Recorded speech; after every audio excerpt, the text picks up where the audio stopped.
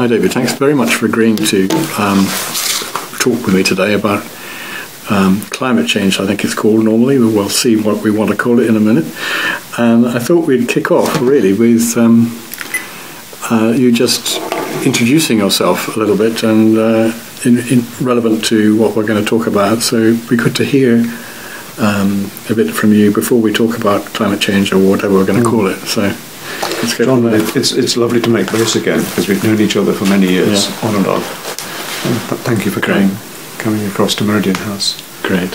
When people ask who I am, what do I do, and so on, it's always a bit complicated because I've got many facets, in fact, to my background to start with is in maths and physics, and then I have another degree in theology. I spent most of my life, however, in social science research, looking at resistance to change in complex systems under stress, which is pretty well where we are today in our current environment. That's involved organisational learning, operational research, complexity, psychodynamics of resistance to change in human behaviour, and a whole range of other stuff, leading into complexity and cellular networks, as well as systems analysis, which is what I brought to bear on climate change over the last 6 years. Right. The motivation for that is quite interesting because we realised that the way humanity is changing, if you like, the parameters within which we live in terms of our climatic environment, would put particular stresses on the whole species over the coming years and decades. And we needed to know much more clearly what kind of change we were facing if we were to deal with the psychological resistance and enable effective response to that change. And it wasn't clear enough 6 years ago, which is why we set aside everything we got for however long it took to try and get much clearer about the threats of climate change, the implications of climate change, and its link, of course, also to footprint overshoot, to consumerism, and the limits to growth as a world community. And we've just completed that 6-year programme and are coming to publication now, so this interview couldn't be more timely. Very, very interesting. And when you say we, could you give me a clue as to who we are? And it's a bit royal, different bits of we that are involved. Oh dear. Basically, I'm a networking person.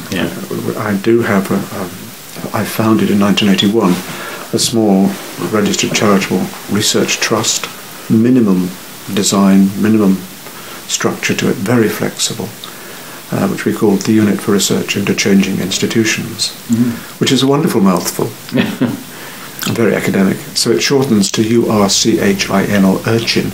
Which kind of puts a tongue in cheek every time we use it. It's lovely.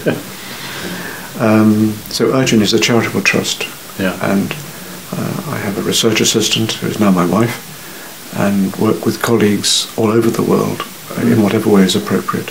So it's a network, very flat organisational structure that is geared to problem solving as effectively as we can and as flexibly as we can, multidisciplinary.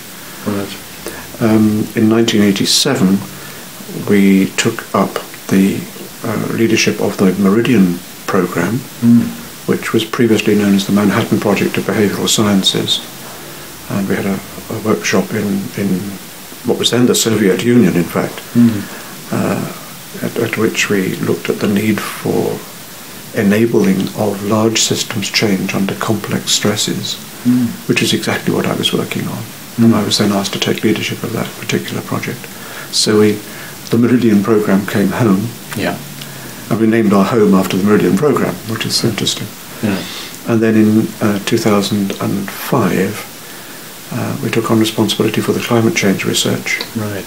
And after an initial presentation to the Club of Rome, which was an extraordinary invitation to come out of nowhere as a result of the initial work we did, we then put together a proposal for a research project on what we call feedback dynamics in climate change.